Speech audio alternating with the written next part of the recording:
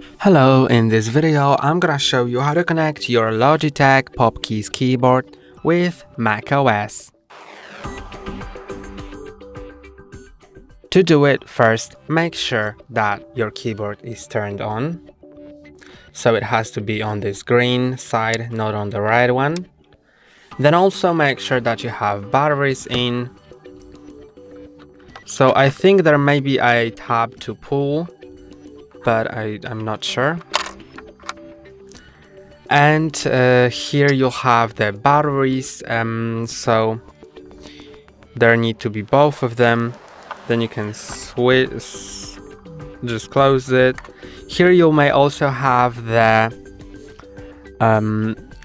dongle that you may want to plug in, but on most MacBooks there's no USB-A port.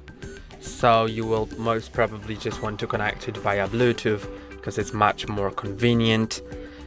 But if you do want to connect it via USB dongle, then if you have the dongle, you can just plug it into your Mac and it should connect automatically. Although I want to connect it via Bluetooth, so in order to do it, first make sure that your keyboard is in pairing mode, so the light is flashing rapidly. If you want to connect it to a different port, because you have 3 different ports here, so you can connect 3 different devices, you can just press and hold on the port that you want to connect your keyboard to. Then on your Mac, just go to the Apple logo in top left corner and go to System Settings, then go to Bluetooth, and now find your Logitech Pop keyboard. Click on Connect, and then it will show you an alert to type in these numbers on your keyboard, then hit on Enter, and then it should connect. So let's type it in.